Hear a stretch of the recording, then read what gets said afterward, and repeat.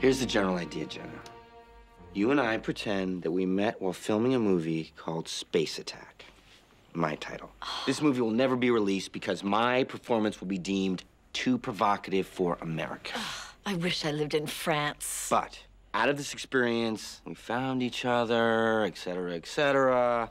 5 dates a week, 1 fight a month, and because of a product placement deal with Jamba Juice, the fight will be in a Jamba Juice. I love Jamba Juice. And this is the non-disclosure agreement regarding anything you two may learn about each other during the course of the relationship. Yeah, what exactly is Mr. Franco covering up here? Liz, are you familiar with Japanese moe relationships where socially dysfunctional men develop deep emotional attachments to body pillows with women painted on them? I am not, James. Neither am I, Liz, which is why it's so weird that tabloids are running all these stories saying I'm in love with a body pillow. I mean, it's crazy. Then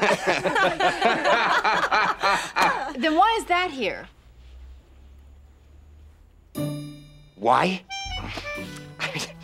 Why is this table here? I mean, why is that lamp here?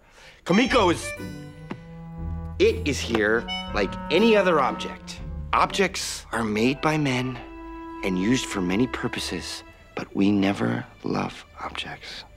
Where do I sign? You can't just break up with me. I'll sue you for breach of contract. Oh, you're being such a non-pillow right now. But don't you understand? I just want something real in my life for once. I want what you have with Kimiko. Kimiko-tan. What am I doing, Jenna? Pretending to be something I'm not. Making myself miserable when I've got happiness waiting for me at home. Unless Kimiko's jealous of the Ottoman. There's nothing going on there. That's a business relationship. Don't lemon your life, James. Be happy. I'm the actor James Franco, damn it. And I'm in love with and common law married to a Japanese body pillow.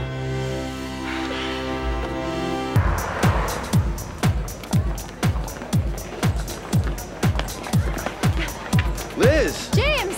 Wow, you look great. Is Jenna here? No, Jenna and I broke up, actually. We both decided it was time to be happy. Me too! I'm saying yes to life! Okay.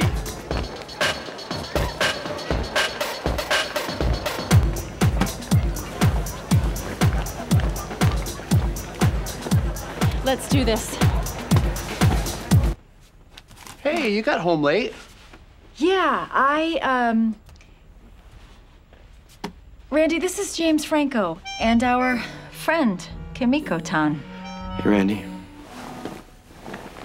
I'm gonna go to the bus station. I think that's for the best.